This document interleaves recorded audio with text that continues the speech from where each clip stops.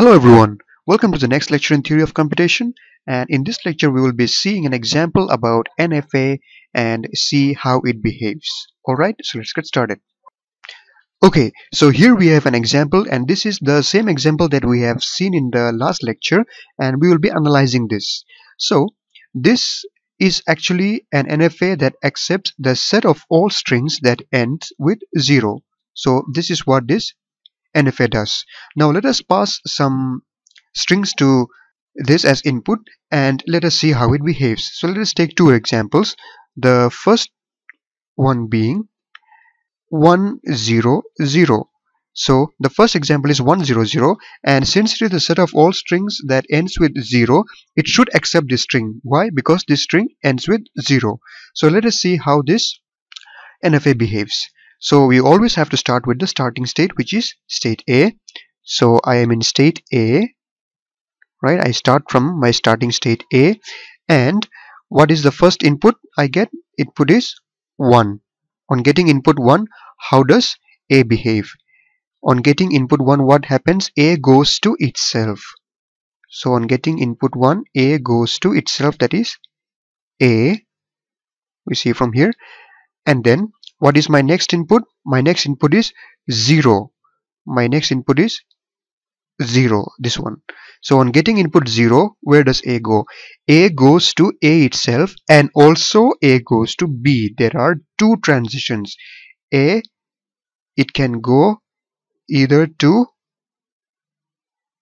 A itself, or it can also go to B.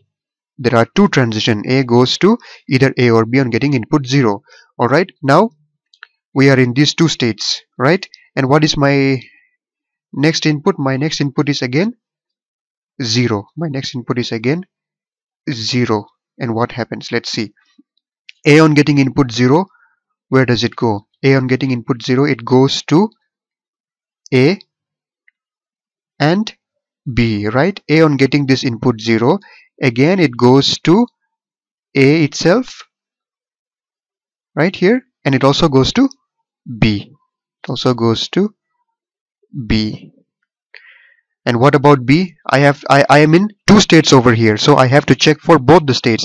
So A on getting input, this input 0, it went to A and B. And what about B? B on getting input 0, where does it go?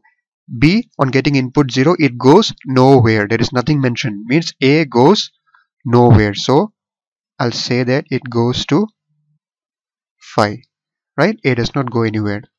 Now, is this accepted or not? How do we know? At the end of the string, that is at this 0, 1, 0, 0, when I reach the end of the string, what is my current state? I am in A, B. Is A an accepting state or final state? No, A is not. But is B an accepting state or final state? Yes, B is an accepting state or a final state. So this string will be accepted. Why? Because if we are in either of the states where one state is an accepting state, then that string will be accepted. Alright, we will write down formally. How can we write it down formally? We will write it down after seeing one more example. In this example, let me try for the string 0, 1. Now, should this string be accepted by this NFA? No. Why? This NFA is supposed to accept only the set of strings that ends with 0. But this string ends with 1. So it should not be accepted. Now, let's see how it behaves. We always start from the starting state, that is state A. Okay. And this is my first input, 0. Right? My first input is 0. And A on getting 0, where does it go? A goes to A itself, and also it goes to B. A goes to A itself, and A also goes to B. Right? Now I am in two states, and I get my next input. And what is my next input? My next input is 1. On getting input 1, what happens to these two states? A, where does it go? A, it stays in itself. On getting input 1, A stays in itself. And what about B? On getting input 1, it goes nowhere. So B goes to phi. Now at the end, I have reached the end of the string, and at the end, what is my position? I am in state A and phi. And is state A the accepting state or final state? No, it is not. And phi is also not the accepting state. So this string will not be accepted, right? This string will not be accepted. Now, how can we formally write down when will a string be accepted?